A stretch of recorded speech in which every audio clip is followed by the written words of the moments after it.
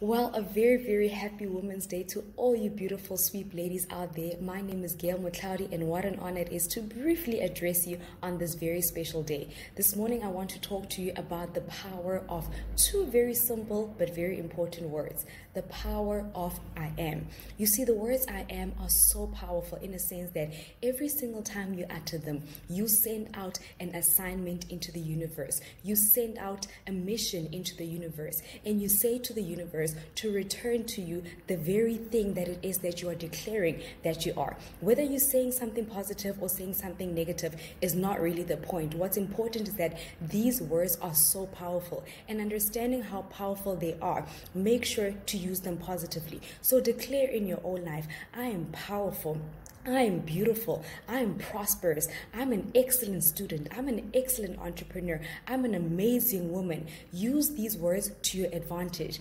Be positive or be quiet. And remember, ladies, that the words I am are powerful. So make sure that you send out a powerful, a positive, a good assignment into the universe so that it can return to you the very thing that you are declaring with those two simple words, I am. I am Gail Motlhaudi, and once again, I wish you a beautiful, happy Women's Day. Be blessed.